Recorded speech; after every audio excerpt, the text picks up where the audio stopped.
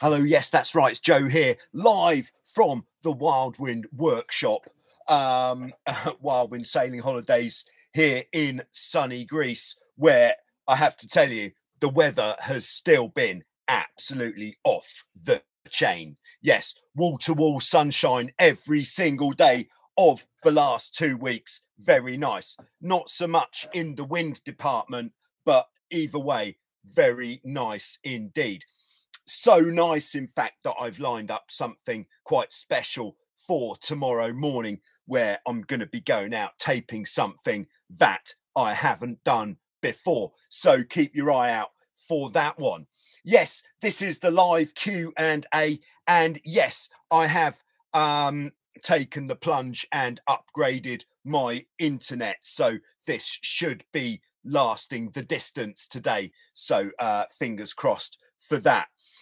Today's live Q&A is coming in association with Wildwind Mauritius,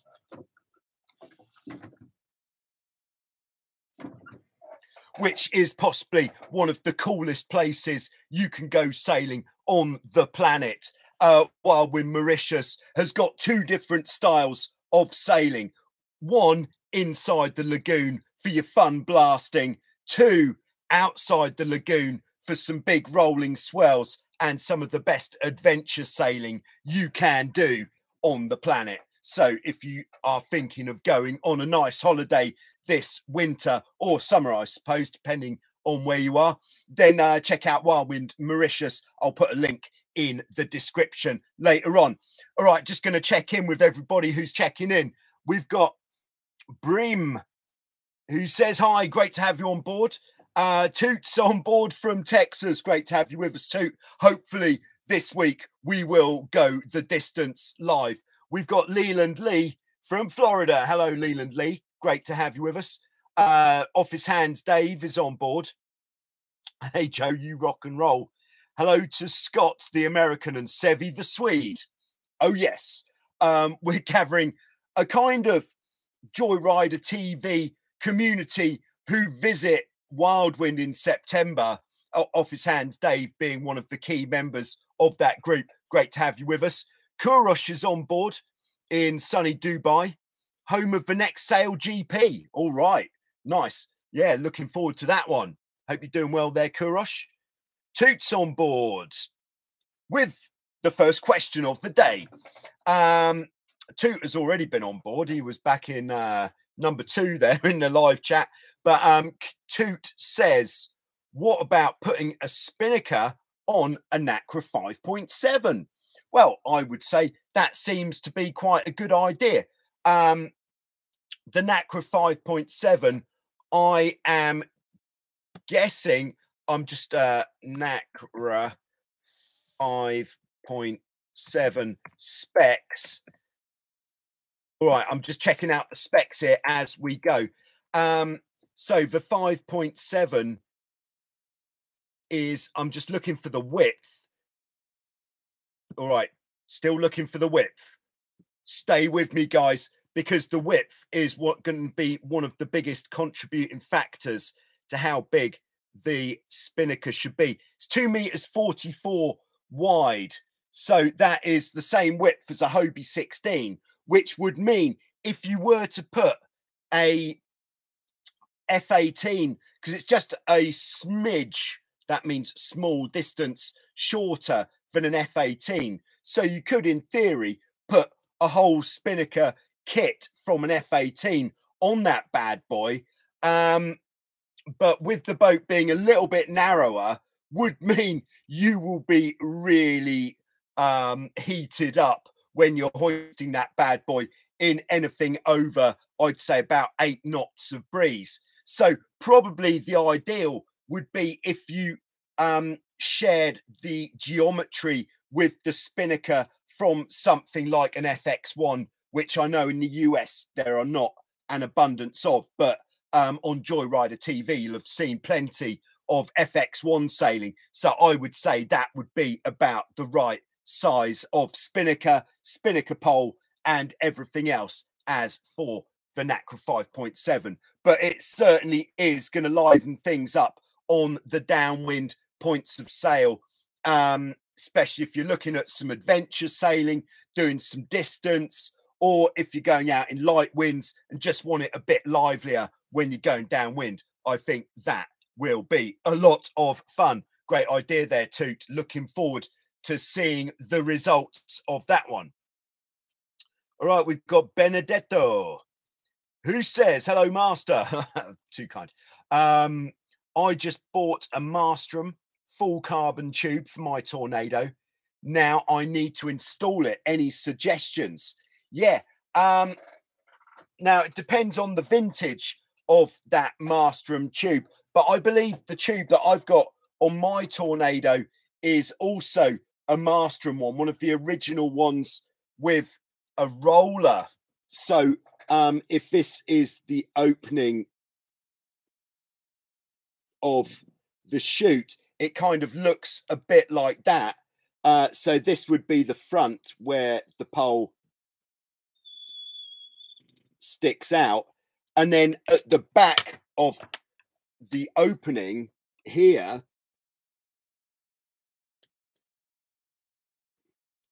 there is that is actually a carbon fiber roller, which works very nicely indeed. It's not the current style. The current kind of trend is to go as simple as possible, very much the same as with an F18, because as well as being more simple, it also reduces the amount of work, moving parts, taking the weight down and taking down the amount of things that could possibly let you down. But if it's the same chute as on my boat, this vintage, let's call it Mastrum Fellow, then what the fitting is on the front beam is it's basically like a square plate like that. So this would be the front beam like this, and on that square plate it's kind of sectioned like that, and in each of these sections is a roller like that. So one of those rollers will be for the tack line, so the line that pulls the tack of the spinnaker out. So if you imagine from there, the pole will come out in this direction, so the tack line will come out through that roller and then down and then off around a flat mounted block on the beam. This drawing is not particularly accurate, but just so you get the idea, through a flat mounted block to make it turn that 90-degree corner, and then out to the side so that you can pull the tack out even while you're on the trapeze. Very nice. The other block would be where the line goes through for the retrieval. So that would go through there and then up and then through a block through a hole in the trampoline, through a block on the trampoline, and you'd pull that one to drop the spinnaker. So then how does the spinnaker actually attach? Let's see if I've got something here that I can use as a kind of, just to give you the idea. I'm sure that I have. All right, I'm going to use this. It's not so this, if the end of your spinnaker pole is like this, kind of, where it's just the round tube with a big opening, then basically that just slots onto that fitting like that. So the fitting would be like this, and it just slots on there, and that is literally it. That is how it fits. Now I have seen other methods of bowsprit attachment. One is where the end of the spinnaker pole, so let's see if we can have a little illustration here. So if that's the end of the spinnaker pole, then there's like a spike that just sticks out of the end, and that is definitely the most simple attachment for the spinnaker pole, because then in your front beam, so if this is the front of the front beam, you just have to have, if it hasn't got one already, a hole. Sorry, that is a hole that's been drilled in there. That spike goes in through the hole. And then with both of these, it's just the tension in the pole bridle wires which hold the spinnaker pole in position. Now, the other method of attachment, which is quite common and is what you'd have on the boat, is again on the front beam like this. You'd have a fitting like a plate like this, and then somehow there would be like some part that sticks out in front, and then a bolt would go through that like this. This is the bolt, or a clevis pin with a ring in the end. And then on the other end of that would be the opposite end of that fitting, which it might just be as simple as, if this is the pole, just having a hole drilled through the end, because once it's on there, it's not actually going to move. It's just going to be like sat up against the pole like that. Or it might actually have a fitting like this. What was the same fitting? The same fitting that the end of your boom might have, for example. So those are the three most common spinnaker pole attachments that I have come across. So I hope that is of some sort of help. All right, we've got Stefan on board in Canada. Great to have you with us. We've got Mark and Janet coming in hot in Ohio, USA. RJ Fleet is with us on Lake Benton, Minnesota. Thanks for joining us. Clamor is here in Tallinn. I'm not entirely sure where Tallinn is. Clamor, if you can let us know where that is in the world, that would be very nice. And then we got Kevin on board in Germany. Hello, Kevin. Guten Tag. Jeffrey is with us from Michigan. Unfortunately, his Hobie 17 has been winterized this past weekend. Hurry up, spring. Yeah, I'm sure that's the feeling a lot of the viewers, especially in the Northern Hemisphere, may be having right now. I know right now the South Africans are going to be rubbing their hands together as that season of sweet wind is upon them. And I would dare say the same for the Aussies and the guys in South America. So, you know, did you know that the speed stick is still going? It's got 2 months left to run. So if you are lucky enough to be able to get out on the water in some sweet wind, why not take a GPS with you, get on the speed stick if you're not on there already, or if you are on there already, update your speed stick score. Of course, to do that, you are going to have to go a bit faster. There we are. All right, Leland Lee says the mast is back on my Hobie 16 and gets super hot to touch while stepping and dropping. Any ideas on paint to reduce the heat? No, it's for an aluminium mast that is black in colour. It's not generally the vibe to paint your mast. I don't know if anybody is painting their mast, because the main problem with painting your mast is it's not going to take very long until your mast starts looking a little bit rubbish, because the paint will start getting scratched, flaking off, and it won't look particularly glamorous. Yes, you could paint your mast white, or personally, I'd quite like to paint a mast minging green. I think that would look pretty cool.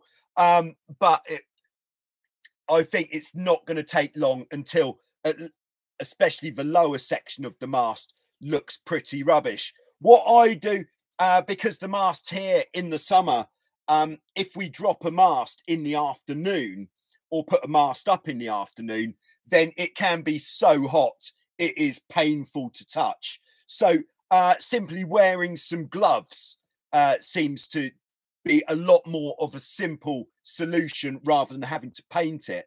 Yeah, or hosing it down before handling it. But you could try painting your mast. With the carbon masts, it is very popular to paint or put a coating on the mast to protect the carbon fiber from the UV. So it's not out of the question to paint it, just not a particularly normal thing to do. All right, we've got Declan on board in, I believe, Stockholm, Sweden. Great to have you with us there, Declan. We've got Scott dropping it in the slot. You may have seen Scott on a video on Joyrider TV putting in the fastest sailing of the season here at Wildwind Sailing Holidays, where it did raise the question, if you are running 2 GPSs, should you always just pick whichever speed is faster, or should you go with the GPS, which you use every time? I say, just for the good of the game of how fast are we going, if you're using the same GPS every time, stick with that one. If you happen to have another one running and it is telling you a faster speed, you should still go with the GPS that you use more frequently, because as well as competing against the world, you are competing mostly against yourself.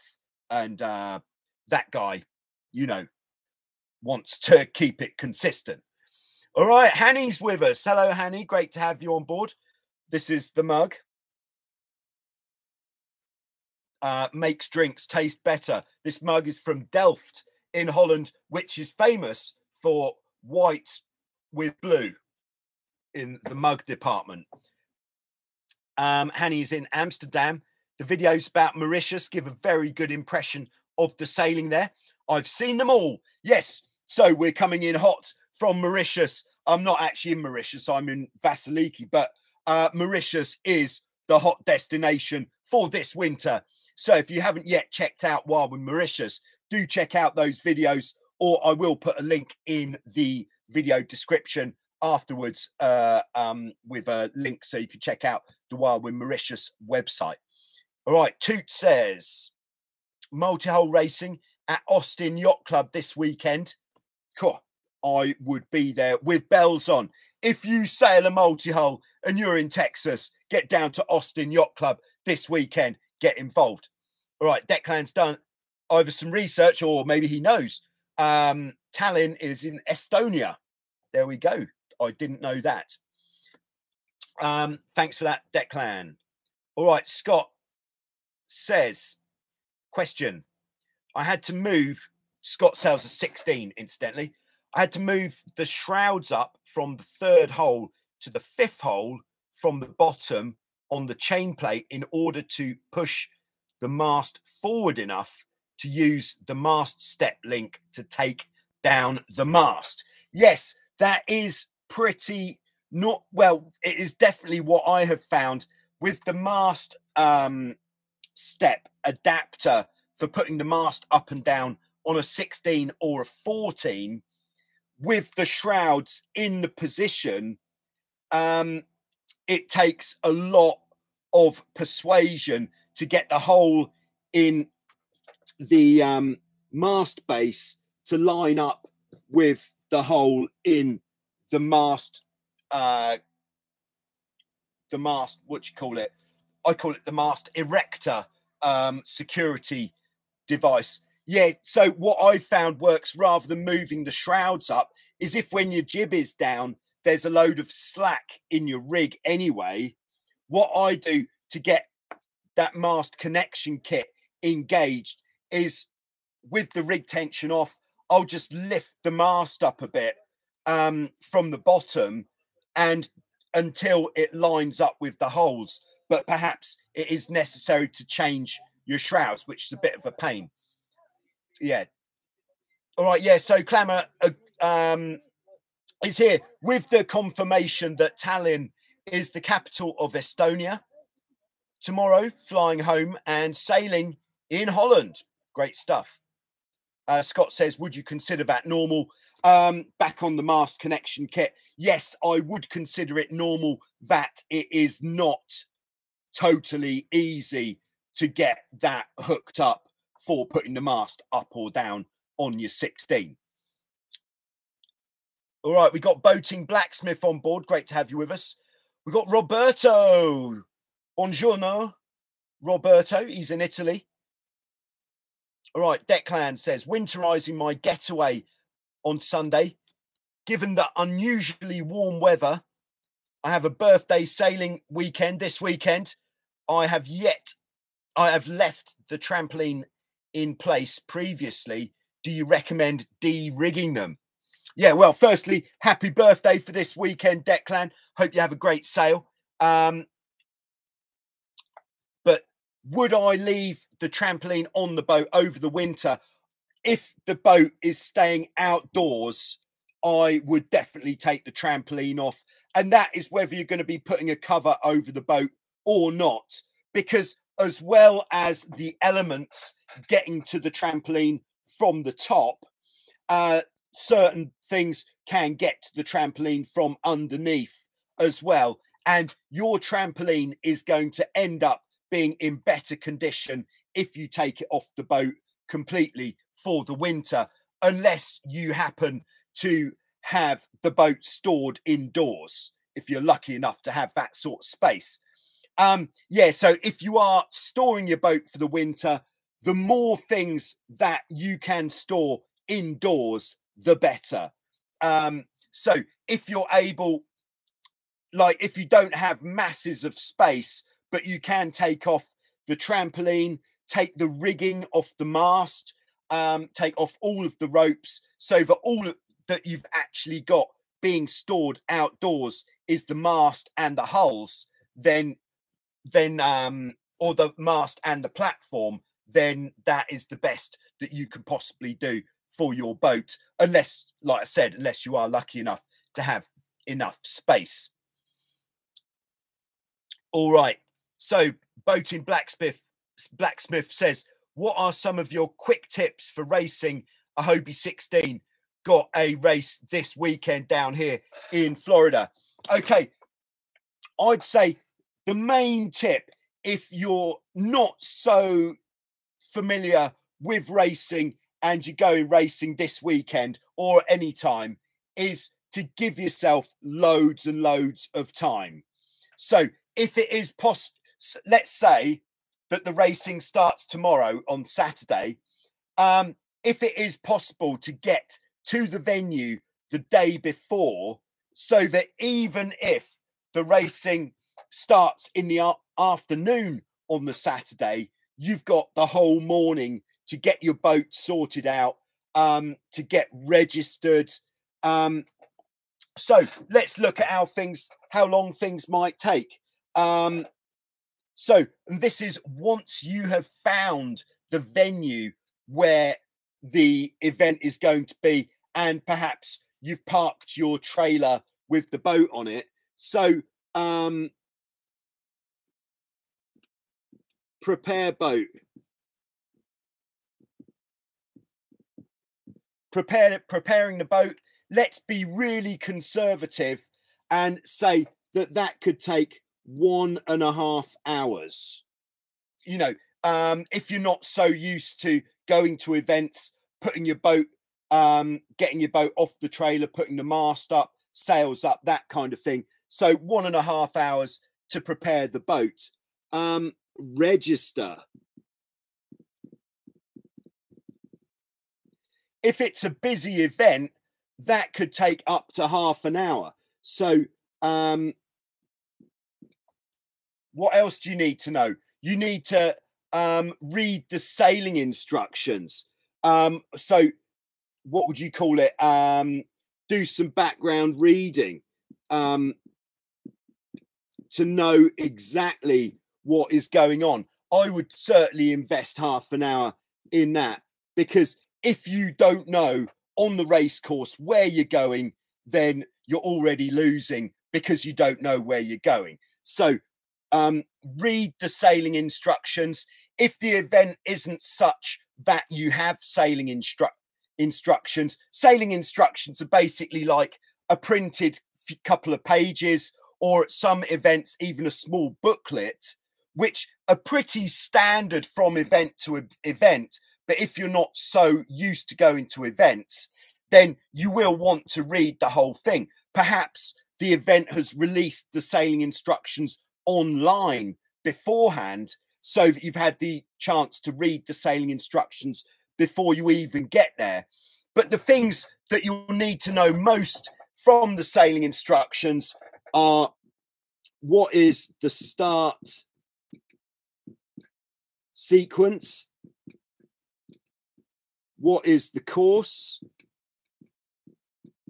including the finishing procedure, and any special instructions. So anything special, which might be such as every boat has to display the event sponsor's logo, where you'd be given a sticker to put on your boat at registration. So things like that. So get all that done. This isn't in order either. So you might get to event on the Friday, let's say, and you might be able to catch registration on the Friday, get registered, so that then that evening, usually when you register, that is when you'll be given a paper copy of the sailing instructions. So then on the Friday evening, perhaps over a few drinks, you can read all of this lot. So then the next morning, all you've got to do is prepare the boat options. And then once all that's done, if the racing is all going to be in the afternoon, allow time for lunch. Yeah. Allow some time for lunch, and then get change and launch. And if you don't arrive at the event in plenty of time, you can find that all of this lot takes you a lot longer. Lunch, let's say, if you're pretty quick and organized, change and launch. If it's a busy event, there might be a queue of boats all trying to launch from the same place, so it can end up taking you some time. So what are we up to there? 2 hours, 3 hours at least to get ready for the event. Yeah, so get there early. That is my one nugget of information when going to a race. And then the second thing you really need to know is, before, if possible, but certainly once you are out on the race course waiting for the start, know where firstly know where the start line is, but then know where the marks are of the course. So again, know where you're going. This is going to be the biggest thing that you need to know. So this is what we're going to talk about here. This is the real fundamentals of preparation when arriving at an event. I hope that was extremely helpful. If so, give us a thumbs up. Hit the like button if you're thinking any of this is quite helpful. That would be very helpful for me. So I help you, you help me. And then by helping me, by giving it a like, this also means more people will get to see this, which means more people will get this great help if they're going to an event this weekend, especially. All right. Declan says, can we have a handicap system for the speed stick? Can't seem to get past 18 knots. Yeah, I don't know how that would work. This would take somebody probably a lot cleverer than me to sort out how we could put on a handicap system for the speed stick, because on paper, a boat like an F18 is much quicker than a Hobie 16, but the 16, as we know, controversially, is quicker when going for max speed. So the sort of handicap system is going to be tricky to put in there to instigate. But what we can do on the speed stick is, when it comes to the end of year results, we can separate the different types of boat and then have a winner for each fleet. How about that? I think that's the best that we can do. All right. Office Hands Dave says we need some Texans, Buckeyes, and Michiganders in Vasiliki next September to increase the American invasion. September the 17th to the 24th is the Ionian Race Speed Week. See you there. Great idea there, Dave. Yes, come out. Third week in September is the sweet spot, but come out the second week as well. If you're coming from the US to Greece, 2 weeks is definitely better than one. Oh, here's a racing tip from Dave. He says, listen to all the winners talking about racing. Ask a million questions if they've got time for that. Okay, Declan says, you recently spoke to Chip from Whirlwind Sales. Any other anecdotes from one of Hobie's original sail designers? Yeah, but not so many that could be repeated on the internet, unfortunately. But yeah, I really do wish that I'd videoed the whole of the conversation that we had, because Chip from Whirlwind Sales, who is one of the original guys from the Hobie Cat sail loft in the USA, he was there at a very interesting time and really just fell into the job of being the main guy at Hobie Cat's sail loft. Before that, he was making sails for North Sails, and he'd gone into it from a windsurfing background where he'd been working a bit like what I do, doing seasons teaching windsurfing. So originally, I believe it was on the Columbia River Gorge, which was very famous for windsurfing and still is over in the USA. So I'll have to come back to you on that, Declan, when I ever think about what we talked about. All right. Oh, so Dave's come up with a handicap system for the speed stick. Take your boat speed and add 1/3 of your age. And then that Dave says that means he's up to 45 knots. Very good. All right. Declan says, I have a big boat and I sail it solo. Yeah. So sailing a big boat solo isn't particularly with the amount of people on the boat that is normal. Okay, it looks like we may be coming to an end here with the internet, which I thought wasn't going to let us down today. Sorry, I just had a warning that the internet was unstable. Checking all of the readouts here in Television Studio One. Dave says I went wonky for a few seconds. All right, hopefully we can continue, because I still haven't been through our preloaded questions just yet. All right, so yeah, Scott says, firstly, Boating Blacksmith says, when is the end of the speed stick? The speed stick will end at the end of the year. With the speed stick competition, it is starting on January the 1st, ending on December 31st. So still plenty of time to get involved there. Scott says he got his sails from Chip at Whirlwind and they are sweet. Oh, yes. All right, Declan says, totally love to join that event.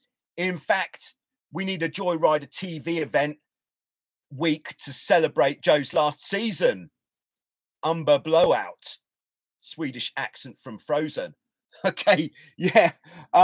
Yeah, maybe I'll see what we can do. Perhaps in June would be a good time to do something here for a Joyrider TV special week here at Wildwind Sailing Holidays. All right. Yeah, so Toot says he's got a set of R+ sails from Whirlwind on the Hobie 17 and are great. Yeah, in fact, Chip was saying that there was quite a lot of chat that he'd had with the Hobie 17 class association in the USA, where at first there was some resistance to letting him produce the sails for the class legal sails for Hobie 17s, because the original Hobie 17 sails aren't particularly durable and the cut of the sails aren't quite so good.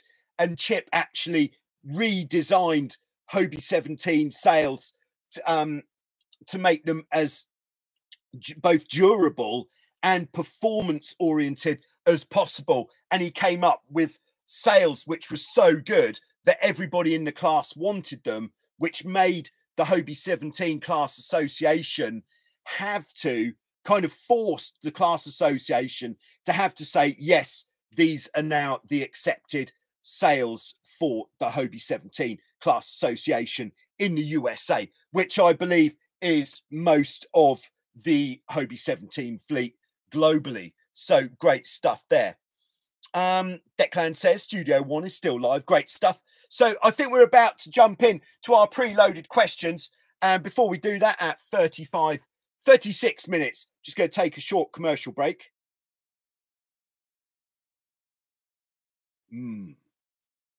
As part of this short commercial break, let me tell you about channel memberships. Ooh, what's this? I hear you cry. Yeah, so I've just recently launched on my YouTube channel is what is called channel memberships. You'll see it at the bottom of every video. It'll say something along the lines of join channel or become a member or membership, something like that.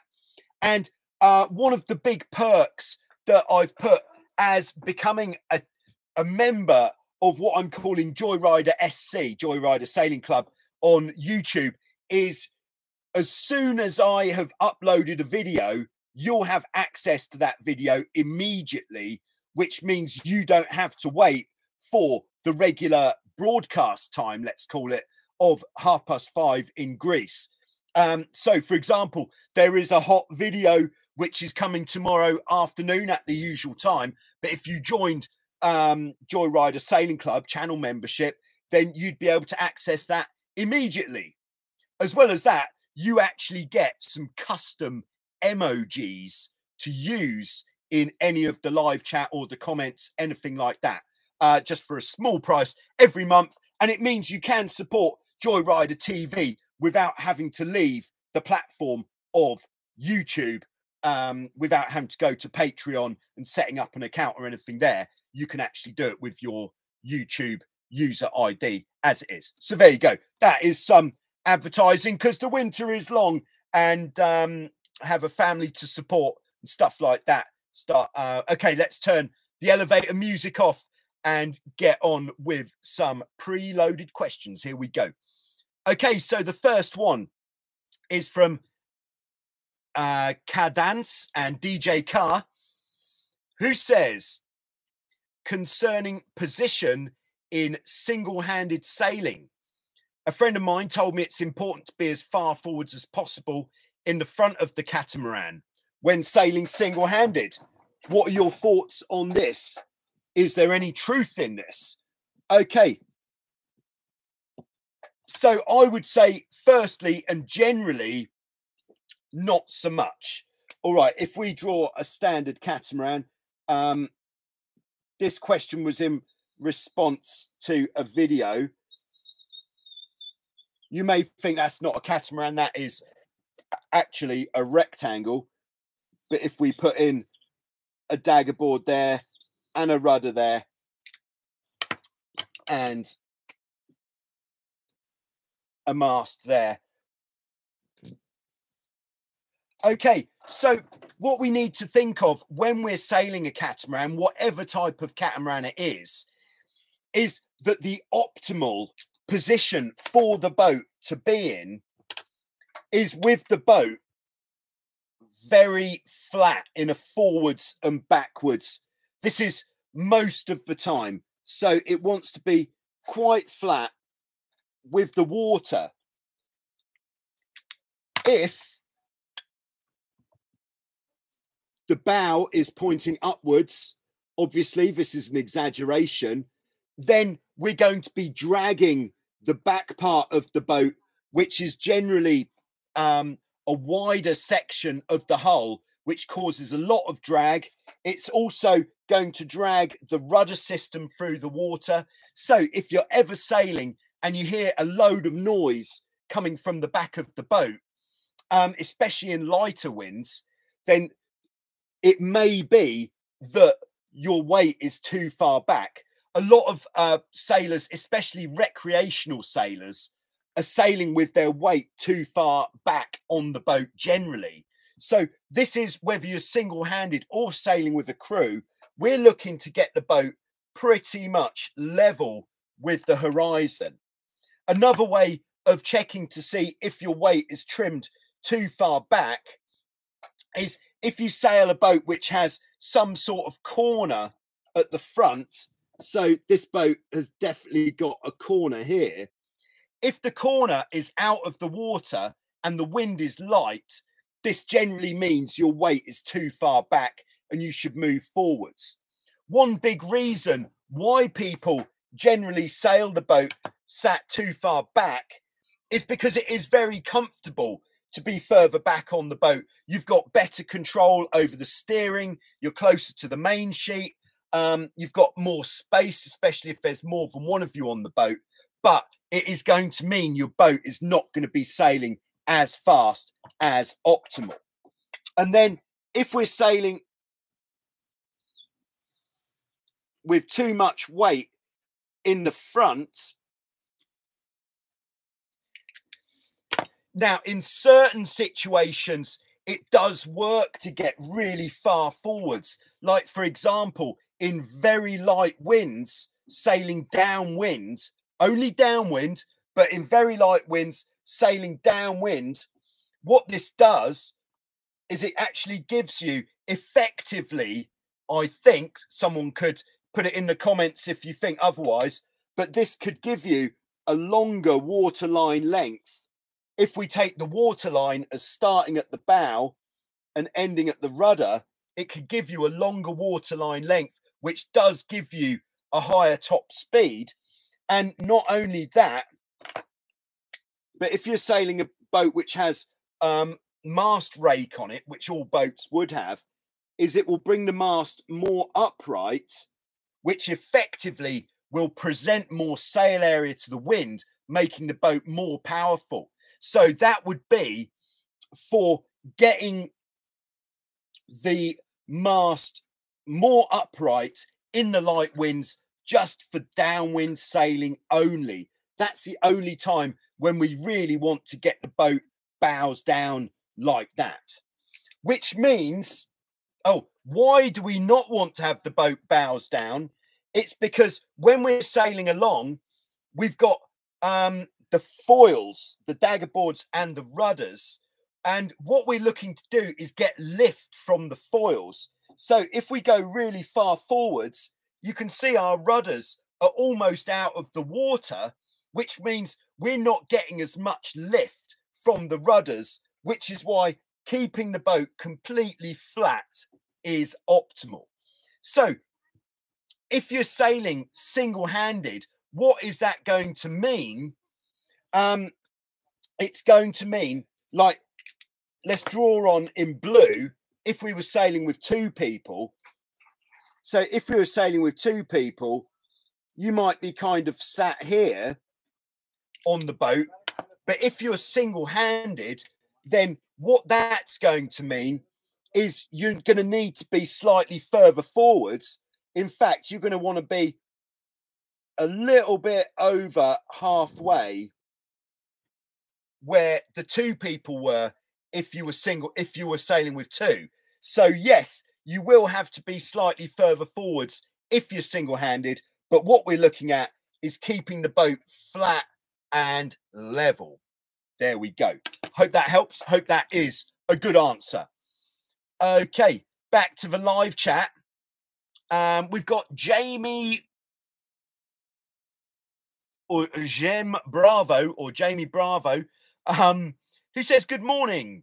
Any tips on beach landings through the surf with a Hobie 16? We'll be having camping gear and the wind will likely be side shore. Okay. Yeah, it's not something we do a lot of here because of our stony beach. Well, we try not to do any, to be honest. But if it is a sandy beach, then we are definitely winning. So if this is our beach here,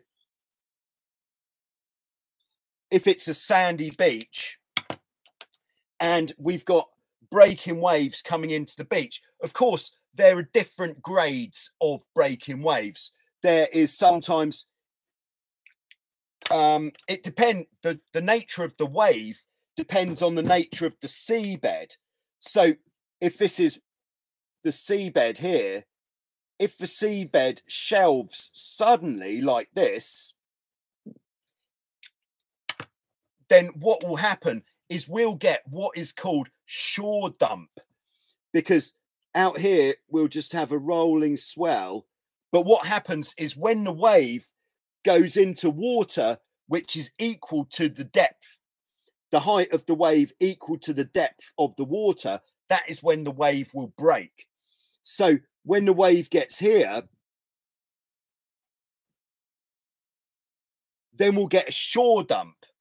This is a really dangerous position to be in on any sort of vessel, whether it's a sailing boat, surfboard, windsurfboard, kayak, I don't know, anything else, canoe, anything. So if we're coming in and the nature, when we launch, we should know what sort of waves we're going into. So this is the worst sort of waves.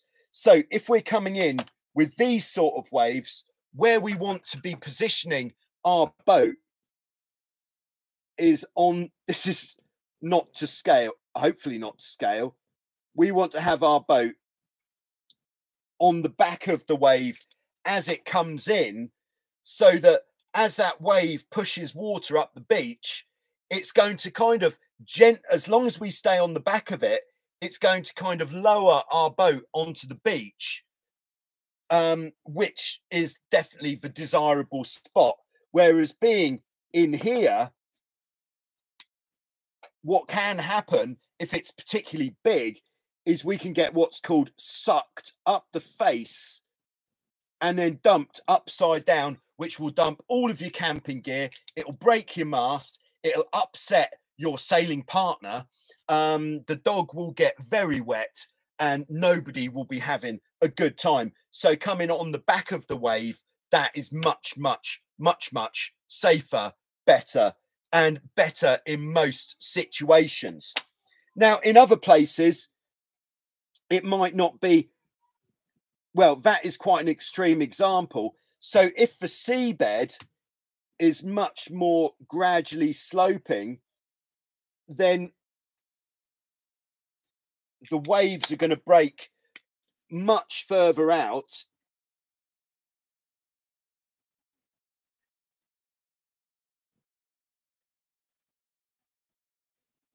And then when those waves get to the beach, they're going to end up just being white water, or foamies, as I believe they call them in certain countries, going onto the beach, which means it isn't so bad.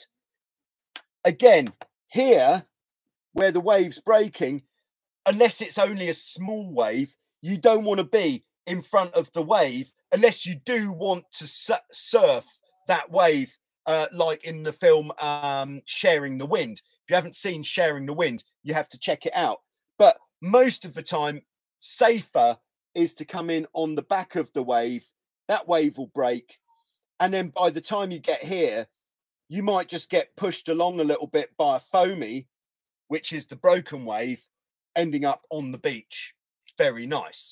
Now, the last thing is, whichever type of waves you're encountering, I'd say if it's a shore dump and it's not a sandy beach, then you should really be looking for an alternative launching spot. But if it's just small waves and it's not a sandy beach, so you don't want to be running your boat up the beach, then what I would, two things you can do, and let's go for a top-down view rather than the side view. If this is the beach, this is the wind, is you can either come in like this. Oh, you said the wind's side shore, didn't you? So this should be reasonably easy. Come in like this, turn the boat head to wind, jump off, and quickly get what you need to get the boat onto the beach. In fact, if it's side shore, that would be the only thing that you could do. Yeah, that would be the way. So there we go. I think that is about all I'm going to say about that for now. Pardon, for now.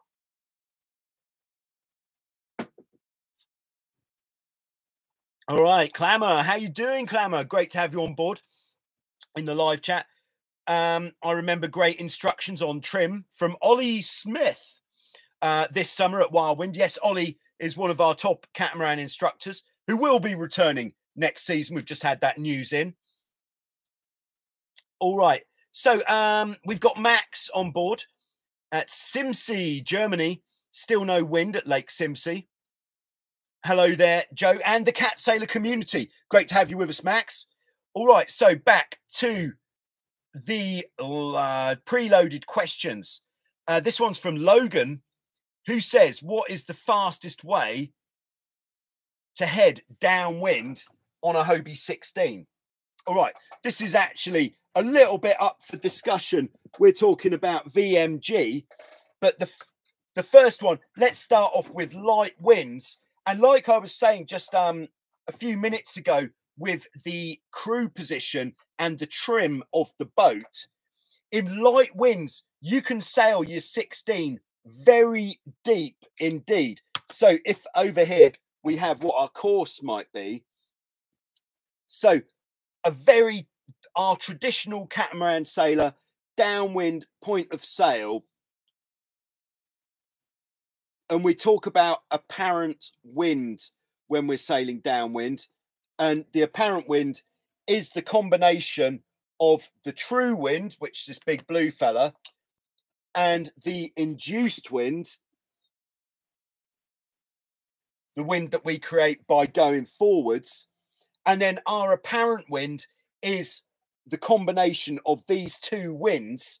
So what we end up having for our traditional catamaran sailors downwind point of sail is that apparent wind coming straight across the boat. With our telltales, we should always have wind indicators on the front of the boat. These bad boys going at 90 degrees. That's perpendicular to the boat. Then the fastest way downwind in this very normal situation, so this is the normal way, is every time we get a gust of wind, so let's just draw on the apparent wind here.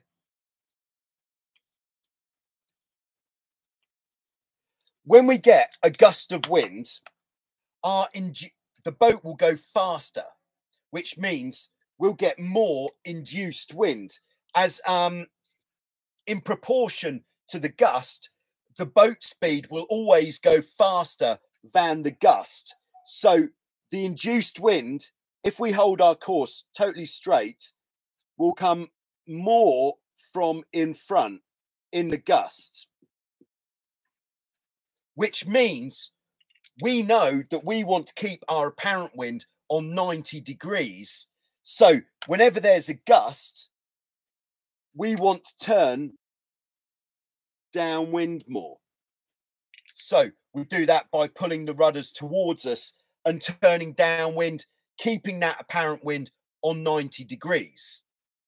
In the same way, if the wind goes a bit lighter, then our induced wind will fall down a little bit. We'll get less induced wind, and our apparent wind will actually start coming more from behind. So these wind indicators on the front will start blowing away from the boat forwards, which means we then need to turn the boat back up towards the wind.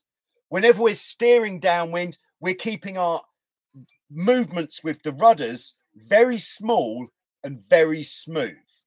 Very important. If you make big movements with the rudders, then it really is going to be like putting the brakes on the boat. The boat is going to slow down and we're not going to be getting downwind as quickly. So what we want to do in the gusts or lulls where the wind is lighter is respond as soon as it's happening. So we're not going to go into the gust, sail 5 boat lengths with the apparent wind in the wrong spot and then bear away or head up. What we want to do is as soon as we go into the gust, we're going to react to it immediately, but only making a subtle movement with our rudders. That is the fastest and most efficient way to sail downwind. Now, one difference is in light winds, this is in fact always going to be the way with our steering when we're sailing downwind. In the gusts, we sail more down. In a lull, we're going to sail more up, just to keep that apparent wind on exactly the same angle. This is also the same for if you're flying a spinnaker. In fact, it's even more important if you're flying a spinnaker, because it's our steering, which is our power control downwind with the spinnaker up. Very important stuff. So one time when we can sail with the apparent wind actually further forwards, so deeper downwind,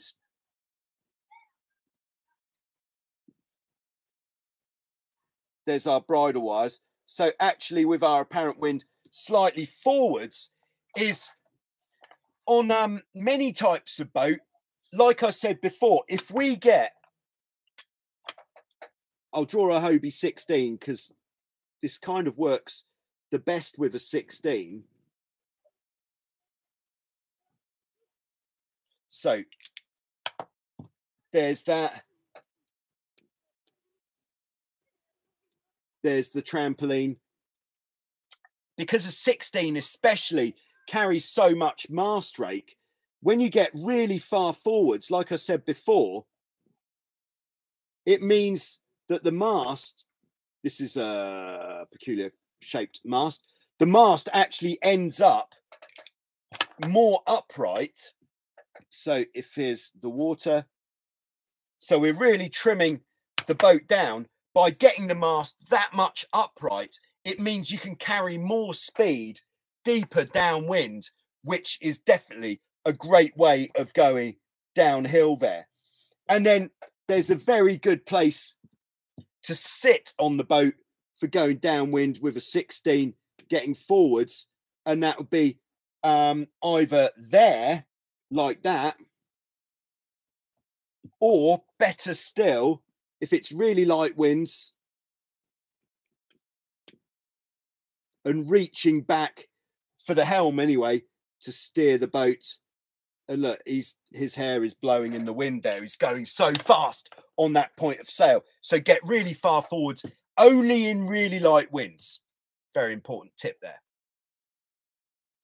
All right, so Declan says I need to jump out. All right, see you later, Declan. Have a great birthday and enjoyed the spooky Irish festival. I didn't know that Halloween was Irish. I thought it was American. Anyway, answers on a postcard. All right, on to the next preloaded question. And this one is from Todd. And he says, how do you prevent losing the boat if you get knocked off the boat or thrown off the boat or slip and lose your balance? Yes, this is something we have done much research on. And yes, it is a great concern, especially if you're sailing in open water single-handed, because you definitely don't want to be falling overboard and the boat sailing off away from you. Because it's from the research that I did, it actually turns out that in the lighter winds, this is when it's most dangerous, because in light winds, if you fall off the boat and you're not holding on, then the boat is just going to keep sailing off because there's not enough power in the rig to make the boat head up into the wind and stop. So it's just going to keep going indefinitely. So if you're sailing out to sea, yeah, this could be trouble, which is why even in light wind, the most important thing to be holding on to on the boat is the main sheet. Never let go of the main sheet. Make sure you've always got the main sheet in your hand. So if for any reason you fall overboard, you slip, go overboard, you anything happens, you've got the main sheet in your hand. And with the main sheet in your hand, you know that if you fall in the water, just hold on tight to that main sheet. That is your lifeline. What's going to happen is as the main sheet comes tight, it's going to sheet the mainsail in. The boat is going to head up into the wind. And either if it's windier, it's going to capsize. If it's not so windy, the boat is just going to go head to wind and stop. And then you can pull yourself back to the boat with the main sheet like that. There is some talk that we've had in the past about having a safety line like you might have on a keel boat or a yacht. You actually clip onto yourself. And I would say if you're sailing open sea single-handed and you're going to be sailing on one tack for a long period, it's not actually something I've tried, but I would say it is worth considering doing if you're not what's the word, if you're not sure that you're going to be able to keep your mind on keeping your hand on the main sheet. There we go. All right, so that's all we've got time for today. I would say before you go, please hit the like button. If you've got any questions for next week's Q&A, put them in the comments below. Thanks very much. Do check out channel memberships. It's new and I want to know how it's working out. If people who have subscribed, if they're thinking, yes, this is a great way of supporting Joyrider TV. Another great way of supporting the channel is to order some merch, t-shirts, hoodies, hats and stuff. I believe there's a big holiday coming up, especially in the USA. If you want to get somebody a custom t-shirt, hoodie or anything else, get in touch. Send me an email. All right. Thanks, Scott. Thanks, Dave. Thanks, everyone else. Thanks, Todd. Thanks to everybody for their questions or everybody for tuning in. And I'll see you soon with some more on Joyrider TV. Thank you very much. Thanks, Toot.